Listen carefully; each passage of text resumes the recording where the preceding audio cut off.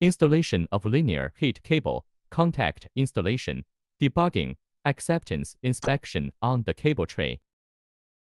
Installation site of linear heat detector on the cable tray.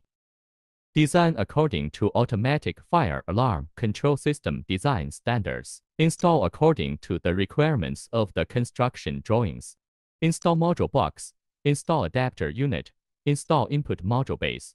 Check linear heat cable before installation. Check whether the appearance of linear heat cable is intact. Whether there is mechanical damage. Check whether the insulation resistance between linear heat cable core meets the product requirements. It can be installed when everything is in good condition.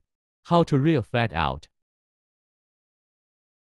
Forbid spiral. Forbid reel thread out wire roller. Avoid sharp objects scratching the cable's outer jacket. Install termination unit. Connect linear heat cable and leave allowance for maintenance.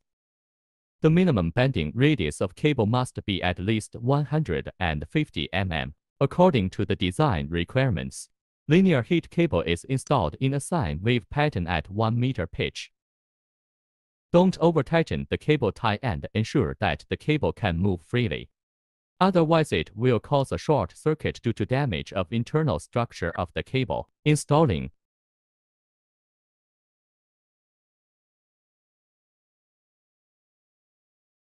2 to 3 meters shall be reserved at the head or end of the cable to facilitate acceptance inspection and annual inspection.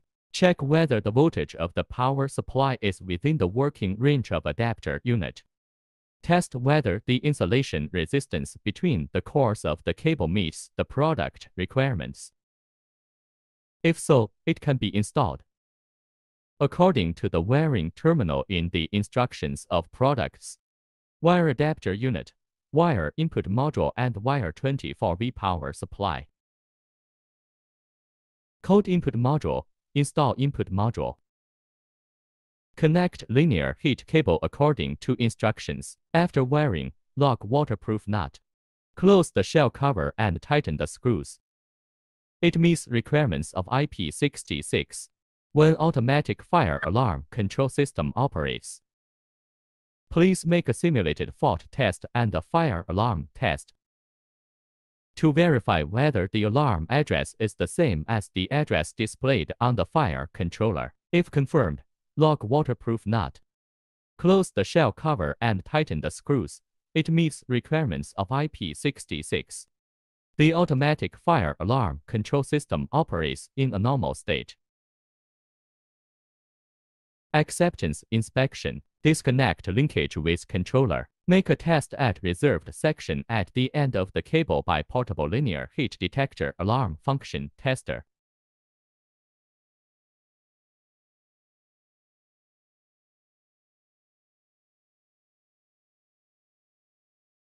Tester starts to heating up.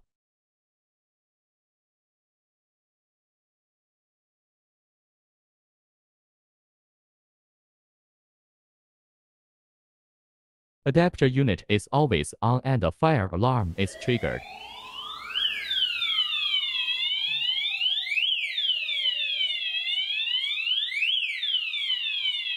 When the temperature of tested cable goes down, the fire alarm controller resets.